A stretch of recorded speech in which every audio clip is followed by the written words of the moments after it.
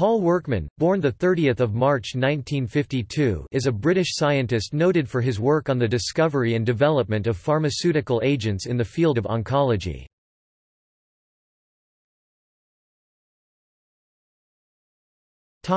Education and early life.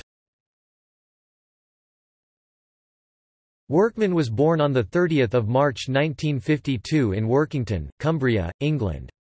He was educated at Workington County Grammar School, Cumbria, and completed his BSc degree in biochemistry at the University of Leicester and his PhD degree in cancer pharmacology at the University of Leeds.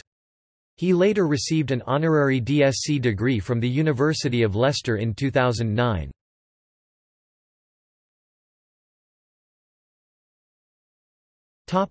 Career and research.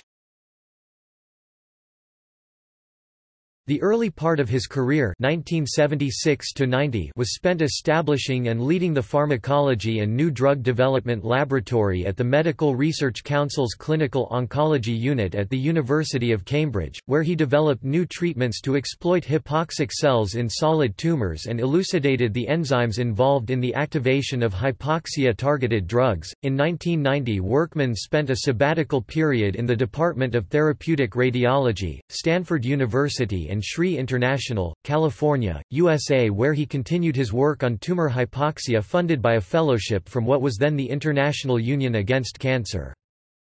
In 1991, Workman was appointed as a Cancer Research Campaign (CRC) Life Fellow, Professor of Experimental Cancer Therapy, University of Glasgow and Director of Laboratory Research in the CRC Department of Medical Oncology, CRC Beatson Laboratories, Glasgow.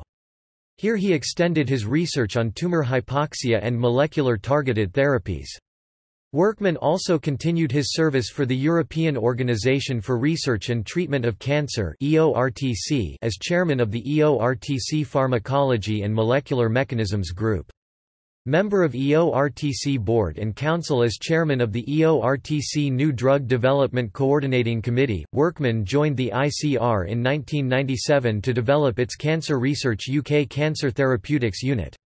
Overall, since 2005, the Cancer Therapeutic Unit has discovered 17 drug candidates, 7 of which have progressed to the patient trial stage.